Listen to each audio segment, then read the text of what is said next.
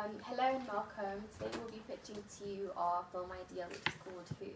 It's about a young man, Dexter Keys, who's paranoid, patronised and puzzled about the death of his best friend.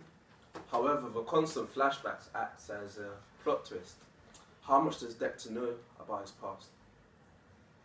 Okay, his past does catch up with him as he is bombarded with text messages, and the question we have is who? Dexter's story is captivating and needs to be told.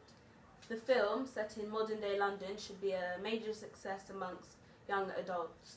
The target audience that we found is between 15 and 24 years old. After much research, we found that most people prefer the film to be a younger adult.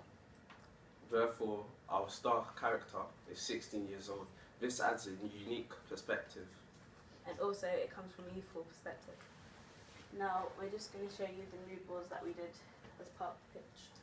So this is the location mood board, and the reason why I chose dark and gloomy photos was because it highlights a key part in our film.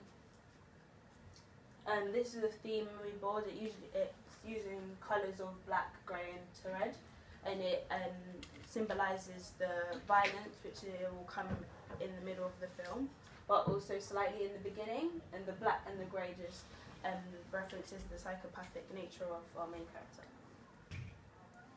Here are two different types of pictures of Dexter, because although he is a psychopath, he could also be seen as a mysterious character who we're not sure yet know about. And the knife here represents him about to kill his best friend.